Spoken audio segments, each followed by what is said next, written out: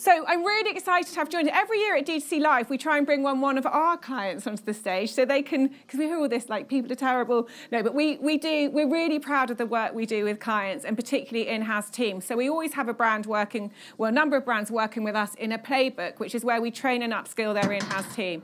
I think, as has become clear from all the things I've said today, I have a fundamental belief that really brands need to kind of own some of this stuff in-house, particularly acquisition.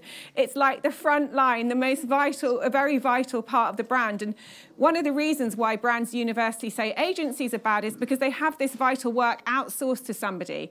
Just want to explain the business model of an agency is, and I know this having run one for years, is to fragment resource and get things done extremely fast. The more successful an agency is, more successful, the more it's able to get work done fast, cheaper, and through fragmenting people's minds.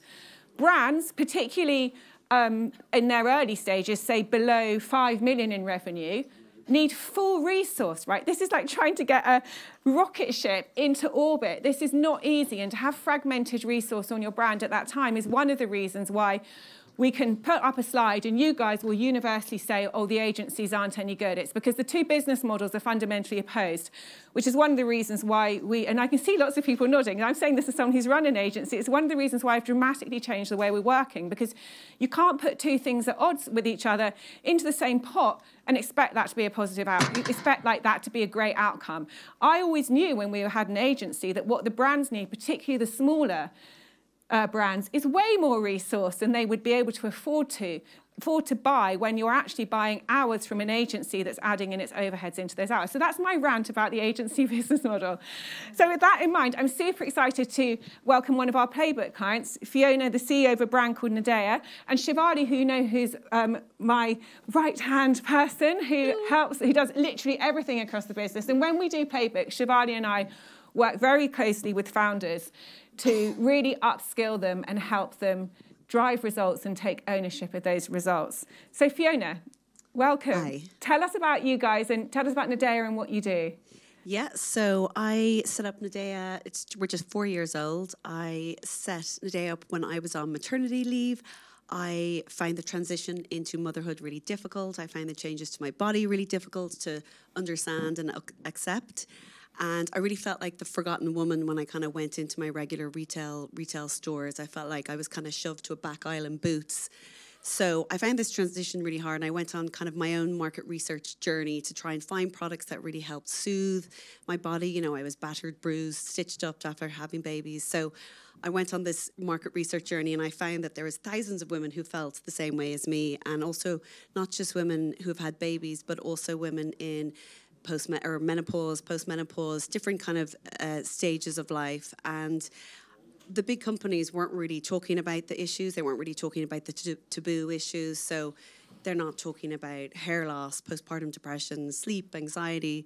And so when I started Naydaya 4 years ago, that was kind of the mission and the ethos of the brand, was really to bring, you know, champion women's health education and bring a lot of education into kind of everything we do. We create products with a purpose and a function that really helps support women through different stages of life, and also to build a really important kind of community for these women, because I didn't want women feeling the way I did when I had my baby. So that's, Naydaya is a badass woman trying to navigate through life. Amazing. And when we met you, so Fiona was quite classic of many brand people when we meet them, when she said something like, oh, you know, well, she's a founder, so building a brand, bootstrapping it and doing it sort of very, you know, organically, building it over time, putting a lot of time and focus into it.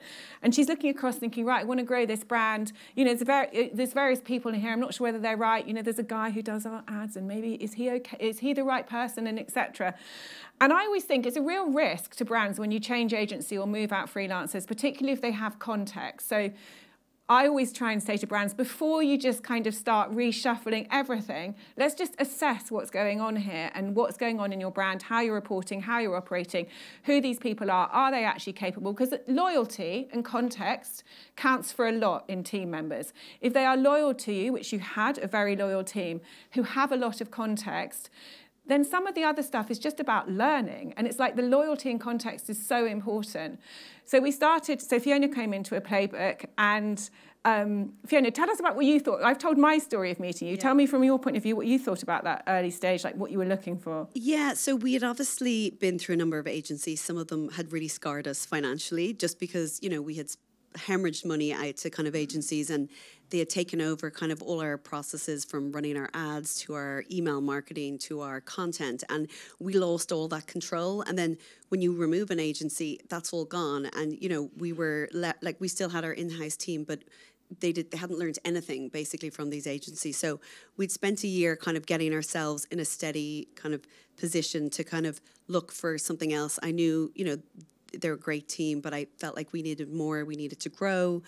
And, when I came across, Bolt and what you did, and just that kind of, it was never taking anything away from us. It was teaching us kind of about the different areas of the business, the different kind of reporting that we should be, as a CEO, there's certain reports that I need to be looking at, and we weren't looking at those, or, the cost per acquisition, the lifetime value, all these things we went into huge detail with. And it was a really, and I think the team felt really empowered as well, just because they are learning, they're being upskilled. It's not, it's the content isn't being taken away from them. So that's it was really important for us.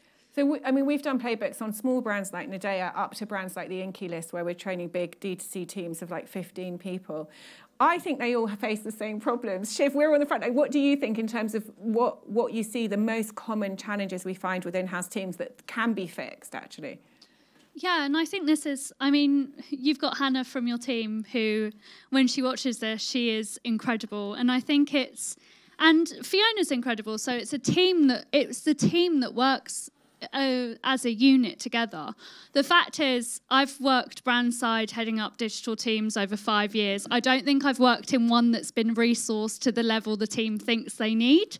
So I think that's the biggest problem, is actually having a full, clear objective and a direction and a focus on things that they can control and then things that they can't. And I think a lot of teams find that there's so much going on that we help come in and just give them like 5 recommendations of what they could be doing next. And that clarity, when you feel so overwhelmed with all the things that we've discussed today, really helps teams, I think. What do you think, Fiona? Yeah, no, absolutely. And I think there was a lot of, we discovered some hard truths, I think, when we looked at the business and really looked at the details. And one of our problems was kind of our returning customer rate wasn't where it should be. And you guys were like, you have to improve this. You can't, spend more money. You can't invest more in online advertising until you fix this. And the results over the last 3 months have been amazing. I mean, I think I sent you an email about 2 weeks ago. Just, I think we've grown 30% month on month, and our lifetime value has really, really grown. And it's just been, it's been great. And it's making small changes within the business that has really led us to this growth. And I find, just on that point, Fiona, I find one of the funny things when we went through our audit, it's 75 pages, there's loads of things there. One of the things that I found really interesting about Fiona is you had a gut feel that all of these things were, there was focus of products that maybe could have been changed, which now has helped towards that growth, etc. So when we were going through all the data, you were like, yeah, this makes sense. This is what we've got this intuitive thought behind. So yeah, I find that really interesting in terms of most CEOs and brand owners and heads of know what's going on, but sometimes it's just needing that clarity. What do you think? And I think, universally across all the playbooks we've done, generally the team members who are sort of under kind of scrutiny of are they good enough, are they about to be swapped out or get the heave-ho, can be saved because they've got the loyalty and the context. They just need some training, and that's been what's happened with you, is that actually we've up-leveled you, grown your revenue whilst keeping all of the existing team in place and supporting them and allowing them to grow in confidence. Generally, acquisition teams across brands are under the cosh. Some of the brands are so mean to their acquisition teams, The acquisition teams are on the front line for sure, but they are not wholly responsible for a brand's revenue. So what we do when we go into a brand for a playbook is spread the responsibility and allow all the other team members to understand that this isn't just about the acquisition team or the CPA. Who else is doing what? And why is everyone else just sitting there relaxing while the poor acquisition team are getting it in the neck? In fact, there's a whole load of people within the business who need to understand their revenue drivers and need to understand how they can drive revenue, and that's part of what we do. Separately is empowering the CEOs or whoever's running the brand, heads of, to just understand everything, because we've just had Elaine up on stage, who's an amazing performance marketer, wouldn't need any of this sort of help. We also had our founder panel earlier, where we've got product creators, really passionate people who've spotted pain points in the market, developed something around that, and had to then learn the whole of e-commerce, which is a different route in, and those people just need some support to help to know what matters.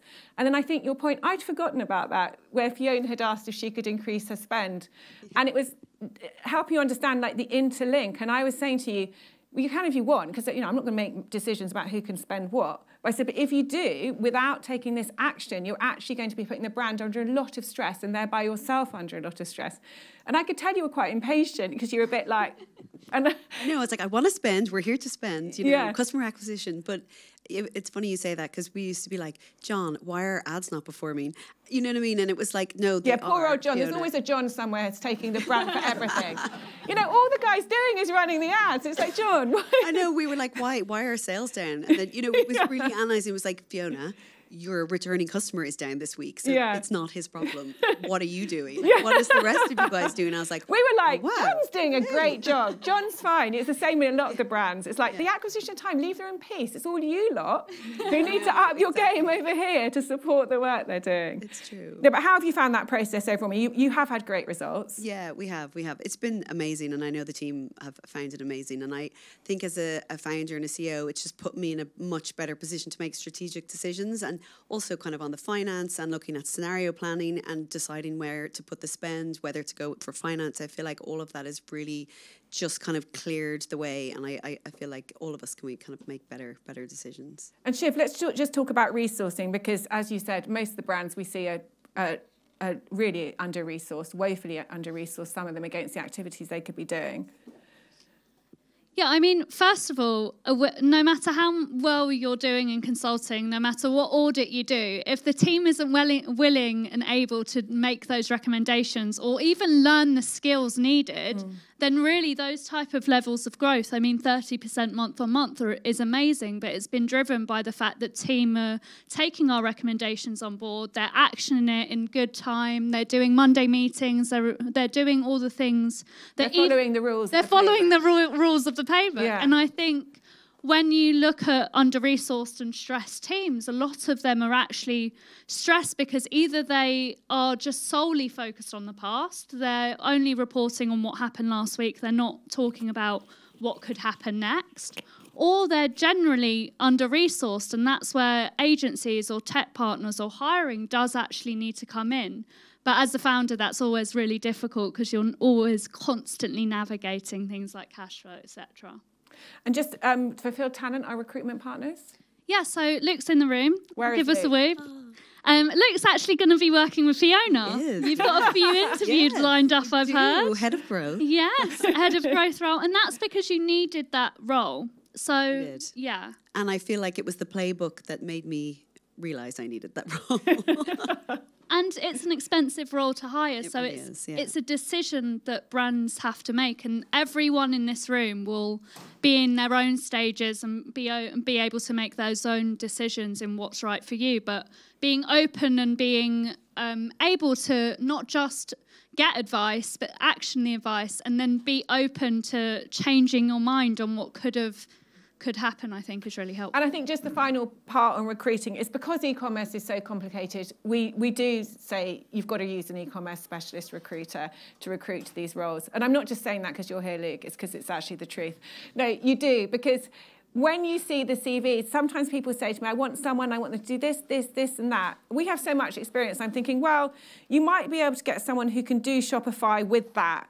But often the wish list that brands have, sadly, just isn't possible for individuals, or not that common that you'll find one individual who can do all of these things. So, it's really important. And then even when you meet these people, how do you know if they're good or not? I have interviewed so many people from agencies who are like, oh, I've worked in the Coca-Cola account, I'm an amazing performance marketer. And then you get them, you actually sit them down to run an e-commerce account, and you're like, oh my God, I don't know what Coca-Cola are up to. This person is terrible. Like, they're obviously, this is not performance marketing. So that's why, you know, we partner with a couple of recruitment agents who are specialists in e-commerce. Luke's in the room, he's right there in the grey hoodie. So thank you so much, Fiona. Thank you for having me. And we have another short break now, 15 minutes, and we'll be back. But thanks, Fiona. Thanks, everyone.